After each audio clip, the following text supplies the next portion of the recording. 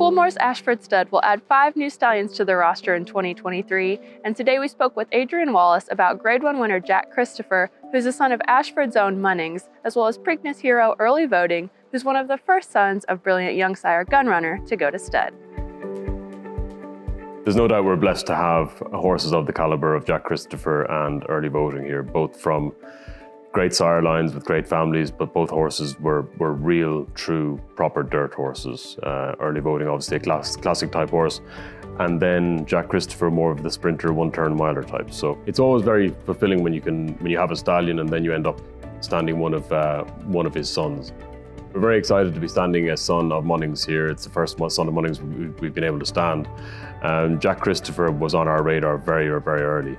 He left nobody in any doubt who the best 2-year-old was in Saratoga when he won his maiden by 8.5 lengths, becoming a TDN Rising Star in the process, and then went on to be ever so brilliant in the Champagne Stakes. He was a really fast, precocious 2-year-old, but then he managed to carry it on at 3, and that's winning the Pat Day Mile. So he was very impressive that day, and then he went on to the Woody Stevens, where he left nobody in any doubt on one of the biggest days in the middle of the summer how fast he really was. The thing about Jack Christopher is all about speed. You look at him, the way he's built, he's very like his sire in Munnings. He's a very balanced horse, good mover. He's probably a better looking horse than Munnings is. If he can become as good a sire as Munnings is, we'll be very happy. But he's from a sire's family, from the family of Street Boss as well, which who obviously needs no introduction either. But he was all about speed. He was quick out of the gates. He could get to the front and dominate his races. He was very tactical in the way he raced. Chad Brown is quoted as saying he's one of the fastest horses he's ever trained. So I think that says it all. Being one of the first sons of Gunrunner to stand at stud, I think it's a huge privilege to be able to get Early Voting's career off to a good start.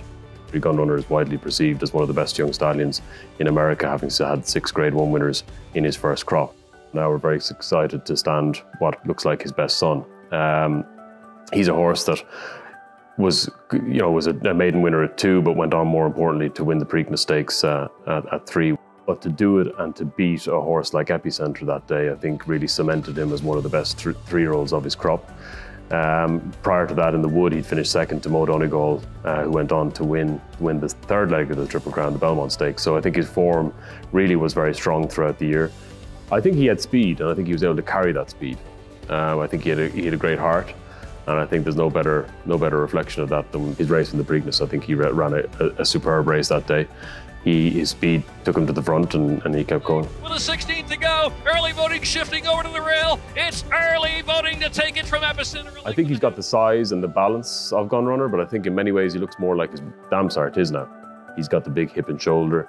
Again, a very correct horse, easy on the eye, very good looking, very masculine head, and comes from a sire's family. He's from the family of Speightstown, so that's really a huge selling point in any horse's careers. And a horse like him will be very popular and has been very popular with breeders so far.